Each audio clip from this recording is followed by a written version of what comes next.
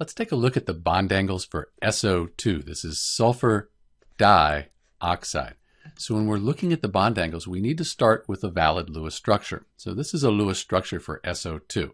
Sometimes you'll see this Lewis structure with a single bond and a double bond. It turns out the best structure, or most likely, has two double bonds. But here that really doesn't matter when we're looking at molecular geometry and bond angles. If you need help drawing the Lewis structure for SO2, there's a link in the description at the end of this video. So when we look at SO2, we can see that we have these two oxygens on either side. It might make you think that it's going to be linear. But this lone pair here, that occupies space. It's going to force these oxygens down. And when it does that, we end up with a bent molecular geometry. Let's look at that in 3 dimensions. So the purple, that'll be our sulfur, and then we're going to add the two oxygen atoms. They're double bonded like this. And you see they spread out. They give us this linear molecular geometry. But remember that lone pair. When we add that lone pair in, that forces everything down. So this gives us the bent molecular geometry. Bond angle, about 120 degrees.